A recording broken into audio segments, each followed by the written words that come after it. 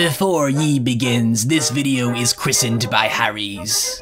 If you want to finally define your mustache and cheekbones with an inexpensive, comfortable clean shave like Robbie Pattinson and avoid the barking, disheveled wet dog look of Willem Dafoe, then what ye need is a blade by Harry's. I can't keep that voice up forever. Anyway, as someone with sensitive skin and typically cuts his face up with the blade with cheap disposable crap, Harry's simple, elegantly efficient razor has allowed me to avoid further rashes and blood loss. And with refills starting at just $2 that get shipped right to your doorstep, it saves me a hell of a lot of time and money from venturing out into the hellish Irish storms during the approaching winter season. Harry's is a 100% money back guarantee and have just came out with their sharpest blade ever at no additional cost. So if you want to try it for yourself and help out the channel, I suggest redeeming your trial set at just $3 by going to harrys.com/RyanH, or Willem Dafoe will cursedly strike you down. So what are ye waiting for? Go get your starter kit today and join the 10 million other souls who tried Harry's for themselves, and let me know what you think. Oh my goodness. Alright, and now let's talk about the Lighthouse.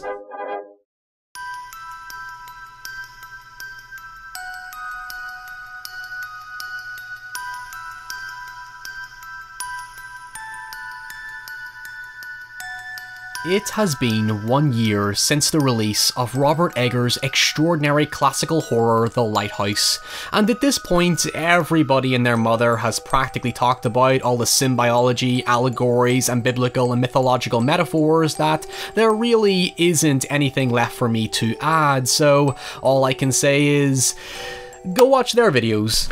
Okay, thanks for watching. Here's your weekly dose of me saying however, now stay safe, and I'll see you all next week. Bye!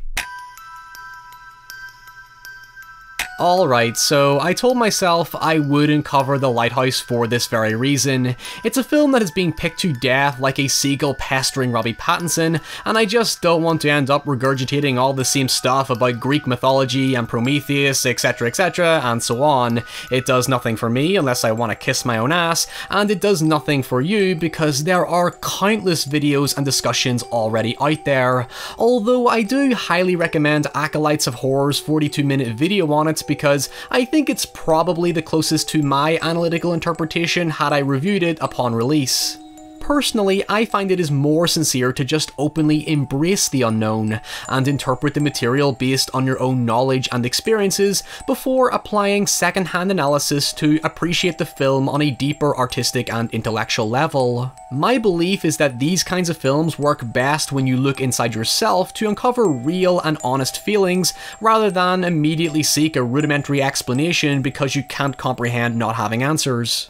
Dan Olsen perfectly summarized my feelings on this in his video on Annihilation, so I'm not going to step on his toes regarding the broader issue, but my general ethos is this: if you want to engage with unconventional storytelling to understand it, explanations are fine to give you a basis to work off or supplement what you watched, but don't let them be the sole determinant to how you think and feel about art, and the same goes for listening to any film critic or knobhead like myself. While these kinds of stories are created to be entertaining first and foremost, they are typically developed from self-reflection. Nobody holds the definitive answer, not even the creator. Sure, they inject their own feelings and experiences into it, but once their work is out there, it's no longer theirs to control, and it's open to anybody to interpret it how they see fit because, well, emotions are subjective and we all experience things differently. Alright, have it your way. I like to cook it. So while watching The Lighthouse, it was natural for me to put myself in the shoes of Pattinson's character Winslow, to seek a greater level of empathy and relatability that invites the film to speak to me on a more personal level. I celebrate horror the way that I do through these videos because I find that confronting fear, letting my mind wander, and accepting moments of vulnerability and confusion have a remarkably therapeutic effect on me. While I still love to celebrate the zany, schlocky side of the genre because obviously it's fun, I still think the darker, more inherently painful and ambiguous side of horror has its fair share of positive qualities to unearth, especially if they encourage you to confront things that you would rather repress or avoid. By the way, I'm not advocating this as something for everyone because we all have our own personal thresholds, but to put this into context, The Lighthouse had a strangely welcoming allure to its horror, thanks in large part to Pattinson and Dafoe's eccentric performances, and Eggers' oddball sense of humour that synergizes wonderfully with the increasing madness.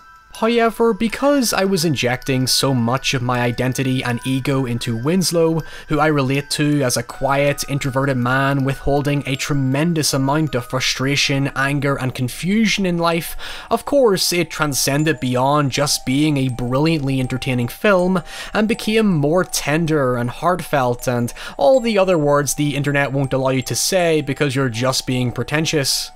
Anyway, I know it sounds cliche to interpret two characters as the same person, but considering the film's persistent purgatorial and otherworldly tone, there's a considerable provocativeness to be found in treating Winslow as an isolated man simply struggling with a metaphorical identity and existential crisis in the form of Willem Dafoe's Thomas Wake, a domineering, intrusive old man who seems to be watching and scrutinizing Winslow's every move before eventually pressuring Winslow's emotions out of him.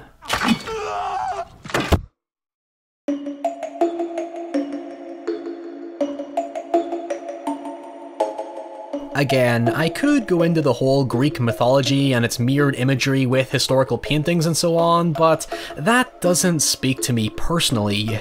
Instead, it reminded me of a story my late English teacher told our class in first year high school.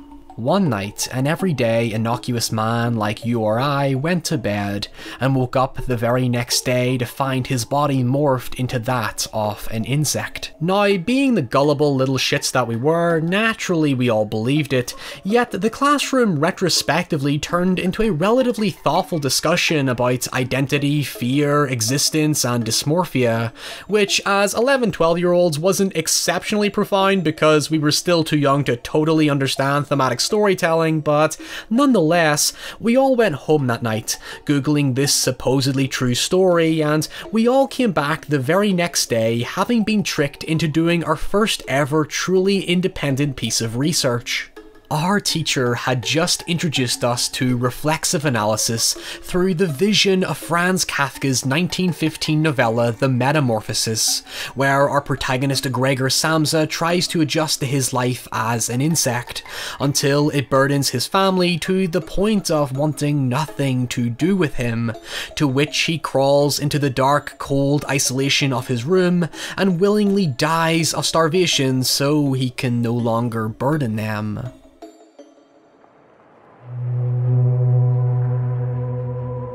There are a lot of ways you can interpret the metamorphosis, but for our class, and for me personally, it was the first real mature experience of questioning and challenging things as more than just the sum of their parts.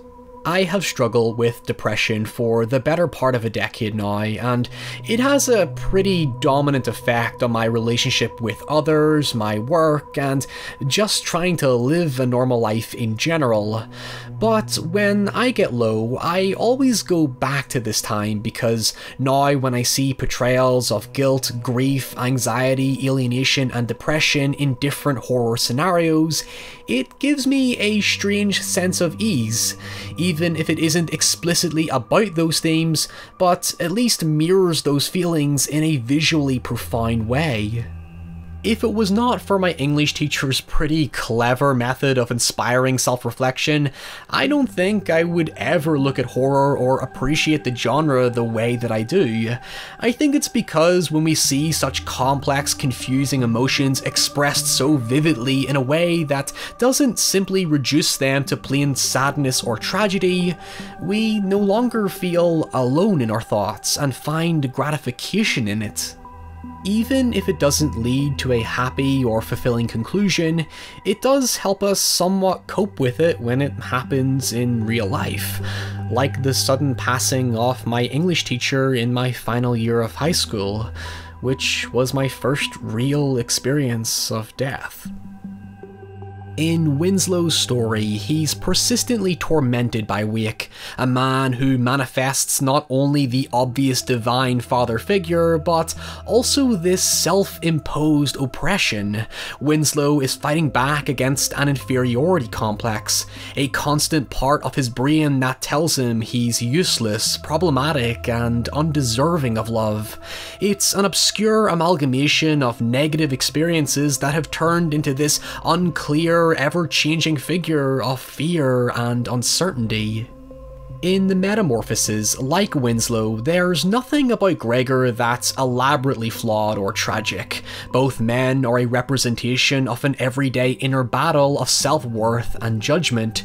Neither man ever outwardly shows their doubts or fears. In fact, both men are pretty content with their lives, bar personal troubles that almost all of us deal with in different ways.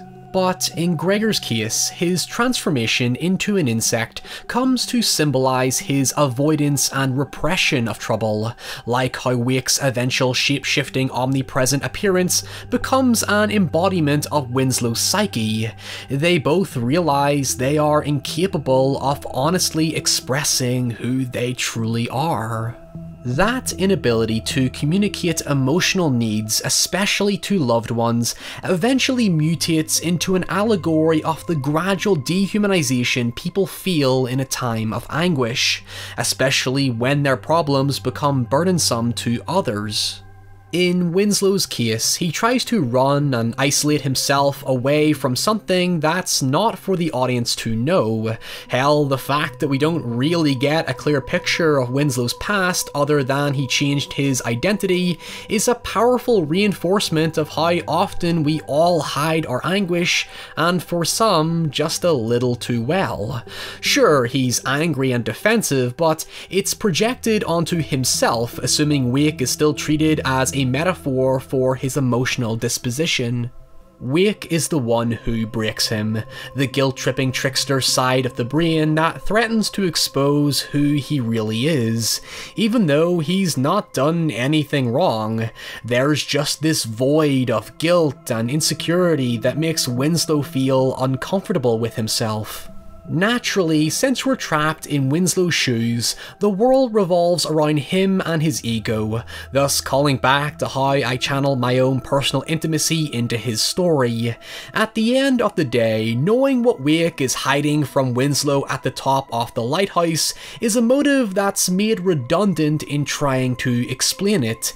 It's a film plainly about a man alone with his thoughts, and using his work as the sole distraction to repress them, only for him to end up back face to face with his internal tormentor after the day is over, and soon ends up drowning his sorrows in alcohol. Eventually, Winslow does confront it, but instead of learning to live with it or overcome it, he literally buries those feelings, and while he thinks he's taken back control of his life and is able to finally seek the embrace of the light, it breaks him mentally again, and he ends up back where he started. In this final scene, I found myself saying yes. This is what a nervous breakdown looks like. It's a nasty fall into utter hopelessness and self-destruction that leaves you paralysed and a burnt-out husk of your former self, exposed to be pecked away at by the world. Since around May-June of this year, despite the state of the world, I've been in the best place mentally I've ever been in a very long time, and I'm grateful I've been able to overcome these experiences that I've described, or at least can better cope with them. The thing about genre films like The Lighthouse is that they remind us horror doesn't truly have a face, nor does it ever go away. It's abstract and indecipherable, and will always come in many changing forms. Sometimes you can unmask and defeat it, but other times you just have to learn to live with it and control it, just like you do with your very being. Yes, it might forever be part of you, but it doesn't have to define you. In fact, if it does, it can be a symbol of strength and hope. To those who have sent me private messages over the years, sharing their personal stories and experiences, and saying that understanding horror has helped them cope with the negatives in life, this is for you. While plunging deep into the darkness will always be terrifying, it isn't eternal. You can, over time, make it your own, and one day ignite the light that scares off the darkness.